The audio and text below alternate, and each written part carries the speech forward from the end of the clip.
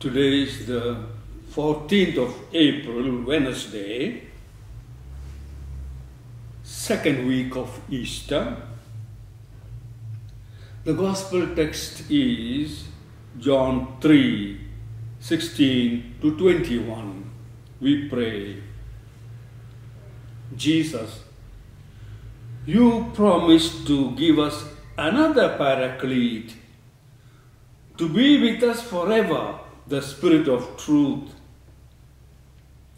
May He be with us, in us, to lead us to complete truth. Holy Spirit, we open our hearts to your interior teaching of the truth in our hearts. Amen.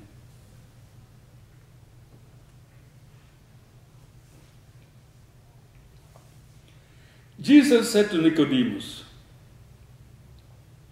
God loved the world so much that He gave His only Son, so that everyone who believes in Him may not be lost, but may have eternal life.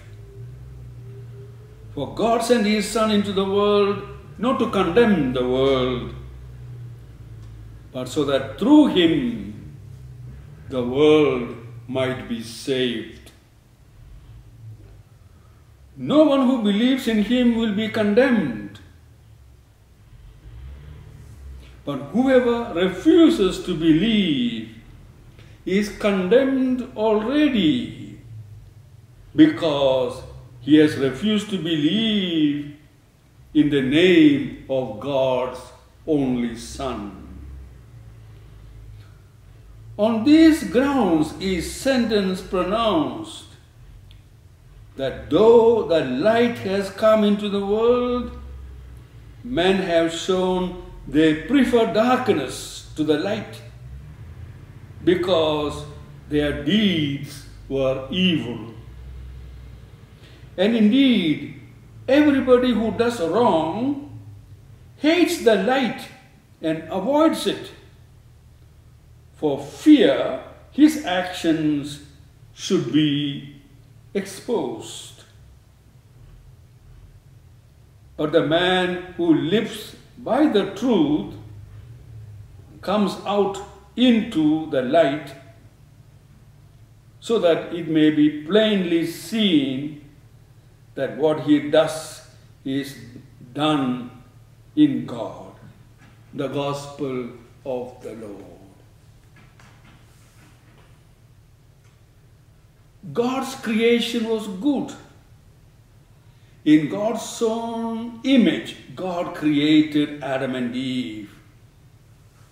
But they disobeyed God, and all their children did the same.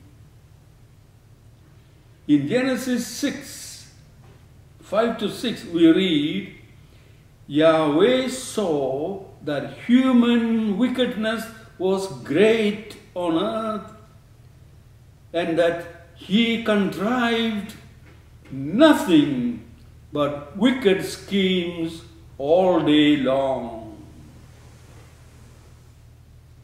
Yahweh regretted having made human beings on earth, and was grieved at heart. God's creation became bad. Men and women became evil. And they continue to live in this way. All God's efforts to bring them to the right path failed.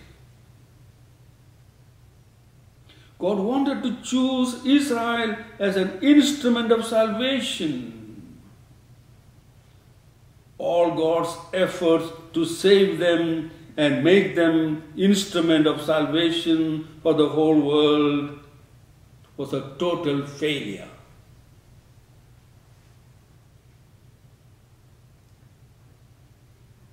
Jeremiah, who prophesied before exile, to Babylon, which took place in 587 BC, Jeremiah says this about the people of Israel.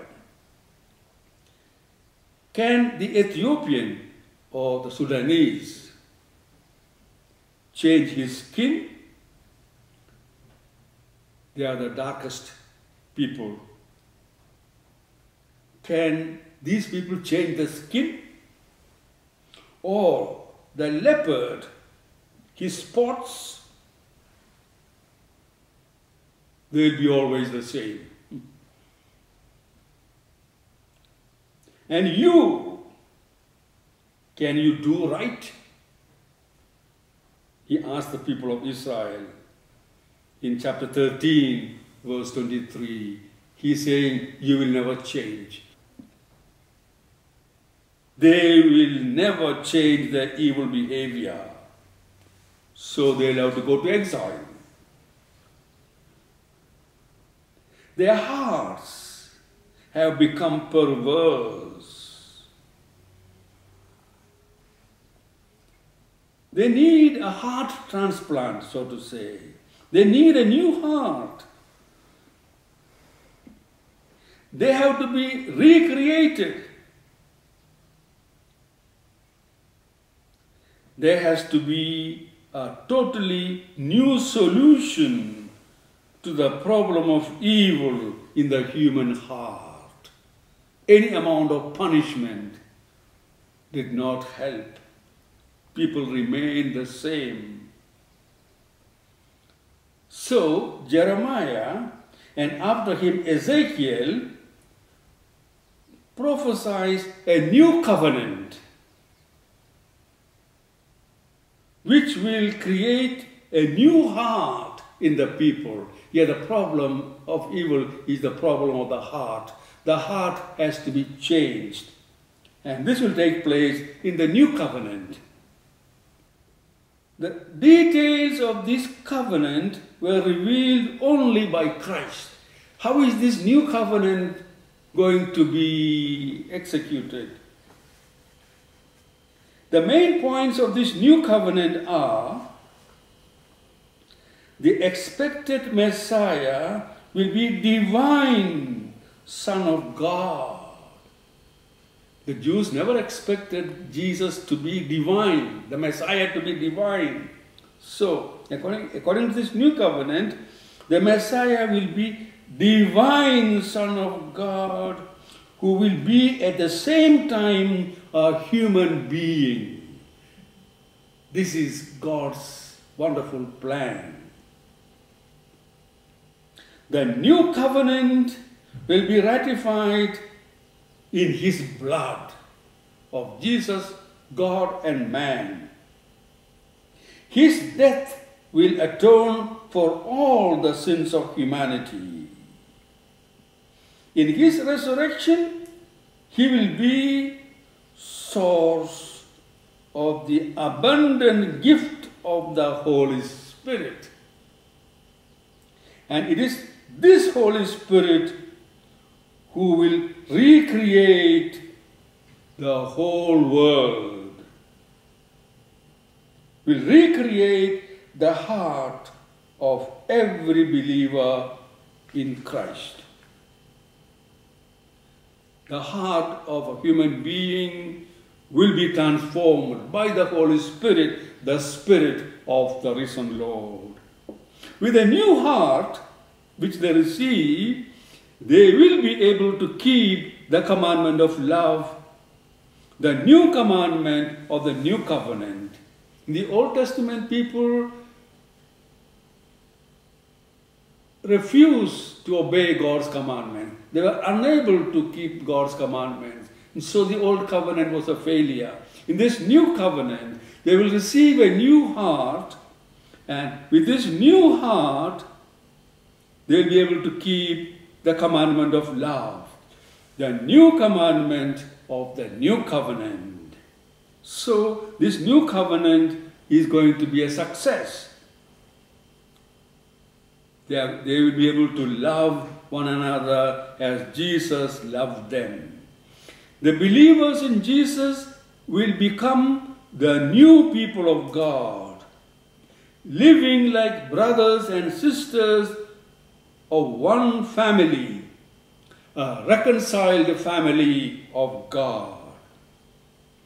The new covenant is going to be a grand success because of the new heart the believers will receive. Thus, God's love found a solution to the problem of evil in the human heart. His plan was not to condemn, to punish or destroy. God's love invented this beautiful plan of our salvation. God loved the world so much that He gave His only Son so that everyone who believes in Him may not be lost but may have eternal life.